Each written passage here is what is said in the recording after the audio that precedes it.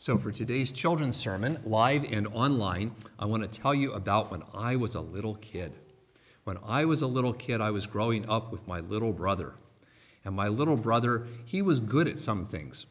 In fact, the thing that he was best at was making me mad. He learned how to get my goat all the time. He would go in my room when he wasn't supposed to. He would take my toys when they told him he wasn't supposed to do those things. He would say things to me to just start to make me mad. And my mother would say to him, "Stop provoking your brother." Didn't work.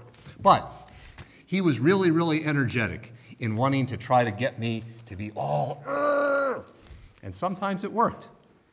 Usually, when my mother would say, "Stop provoking your brother," it meant, stop trying to make your brother mad. Maybe some of you, anybody ever have that experience where you got provoked? Anybody ever get the experience where somebody was provoking you? That's usually when we say, "Oh, stop provoking me," because it means to make somebody mad. So it's a really strange thing that in today's Bible reading, the second Bible reading, the writer said, let's provoke one another to love and good deeds. That's not usually the way we use that word.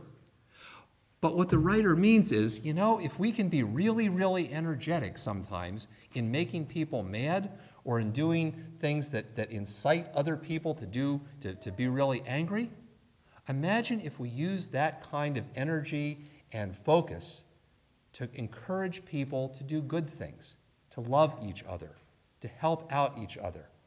Not just sitting back and saying, "Oh, it would be nice if somebody did something good," but actually really trying to draw other people into doing something good.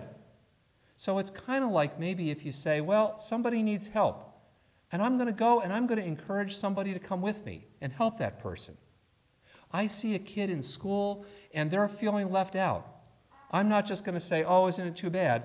I'm going to go and ask my friends to say, let's all go over and invite that person in so they feel included.